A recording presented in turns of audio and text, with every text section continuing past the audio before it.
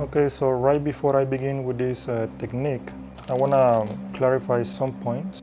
In this performance, notice the playing cards can be shuffled by the spectator, and there is no marker any way that I can tell which cards these are by looking at them. Actually, I'm not even gonna look at them. I can be blindfolded, and with that in mind, I'm gonna proceed with the performance. Now I'm gonna try to separate the number cards from the picture cards based on the weight, because some magicians, they've been trying to work with this, well, gamblers actually, with this technique, trying to tell which card is more heavy based on the ink. You know, for example, let me give you an example. Try to measure the weight of this playing card. Now I'm trying to keep my hands as close as I can on the table, so there is no way there are reflections or any other way I can give it a pick, you know. Well, I'm gonna put the picture cards because I believe this is a little bit heavier than this.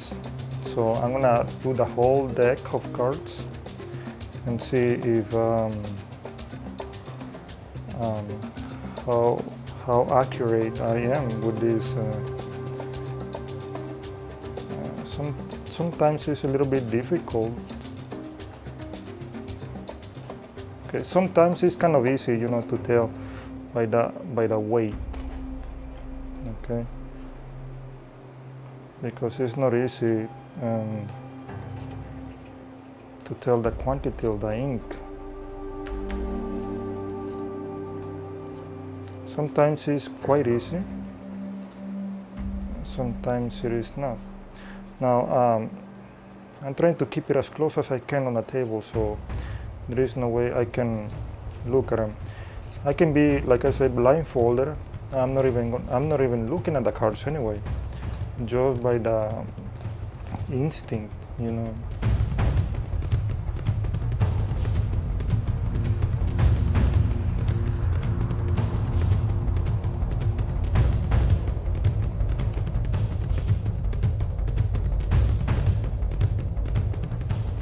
And I try not to delay too much. Sometimes it's not an easy task, but okay, I'm gonna put them over here. I'm gonna show the cards at the end.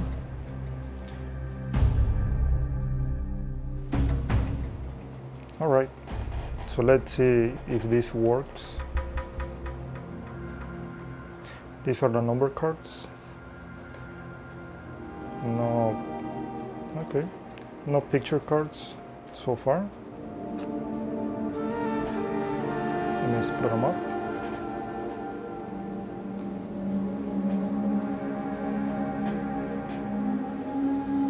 There you go. So now let's see these cards. All in each and every one is a picture card.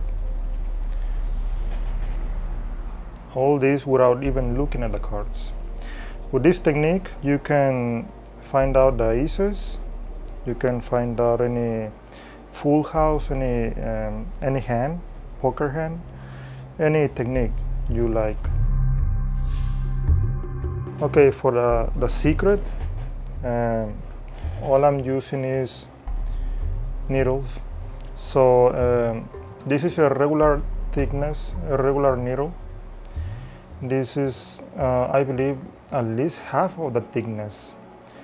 Now, what I'm gonna do with the needles is I'm gonna put a mark, this one over here. I'm gonna put a mark right here on the corner. Now, for this method that I use in the performance, you can do it in the, I try not to go all the way through, you know, because it's gonna leave a huge a hole over here. I try just to leave a little bump, you know, over here. This is the regular, you know, the conventional needle. And this needle, this is half the thickness, so this is quite easy. You can go all the way through,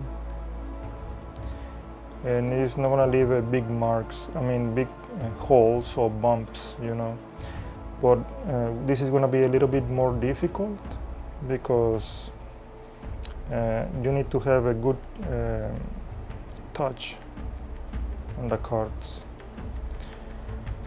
And since this is not really thick needle, it can leave a little bumps, which the holes are not really easy to see.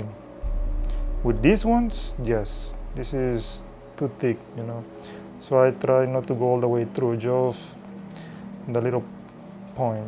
You can leave it on the solid surface over here and try just to go a little bit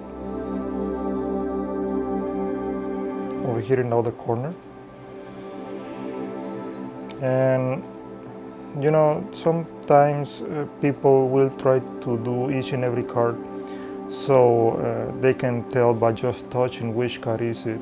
But the problem with it is that if people is gonna be doing each and every card, you give it to the audience to shuffle it, they will clearly tell, by touching the cards. So you don't really want to do all of them. You just want to go ahead and just do for a routine you need, not all the cards. Okay, for example, in the picture cards, I put a dot right here, over here, because by the time that I deal this card in mechanics grip, I have it in mechanics grip, and when I give it to in the dealing position, basically, you can feel the little bump over here. By the time I give the card to my hand, I can tell right away the little bump, so I know which is the picture card. And the more you shuffle the playing cards, the more the bumps are gonna disappear. So maybe this is gonna last like for 3 to 5 routines. Then you will have to do it again and use the needle to do the little dot. But you don't wanna do the 4 corners because you want to minimize it as much as you can, just from different corners over here and this one over here too. Otherwise, when you give it to the spectators so they can shuffle it, so they don't feel it, because otherwise they feel it right away. You put it in each and every corner.